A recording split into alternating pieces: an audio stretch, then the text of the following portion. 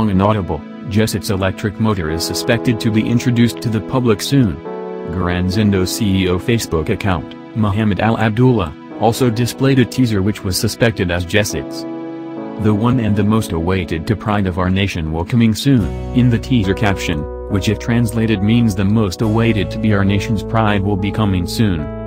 Playing the teaser on Garanzindo's #1 Facebook account looks different from the prototype model that was introduced last year, where the shape of the lamp up to T-bin is more slim.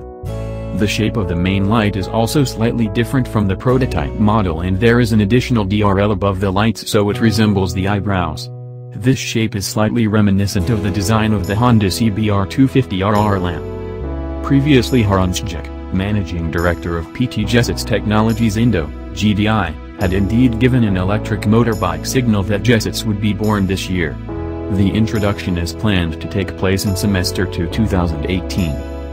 August 17, 2018 is a milestone to arouse a sense of nationalism towards electric motorbike products made by the nation's children, which will certainly bring a positive impact on the economy of this beloved country, Harun said.